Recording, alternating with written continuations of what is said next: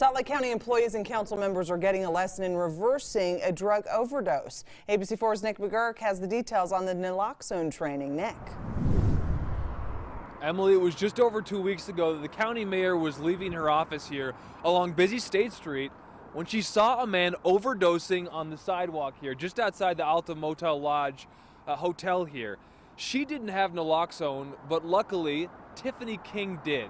Tiffany King, the county mayor, the county council, they all were in the county chambers today, not only to learn how to use Naloxone or Narcan, but to hear this really harrowing story. Tiffany King was able to use that Narcan, save this man's life, and the county mayor says it is so important. Here's what she had to say.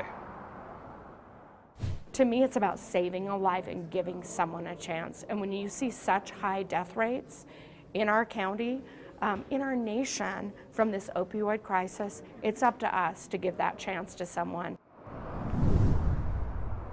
The mayor encouraging everybody to carry Narcan, or it's also known as Naloxone, with them. You can get it at fire stations, pharmacies without a prescription, even county libraries. Again, everyone should have this, she says, to save a life. Live in Salt Lake tonight, I'm Nick McGurk, ABC4 News.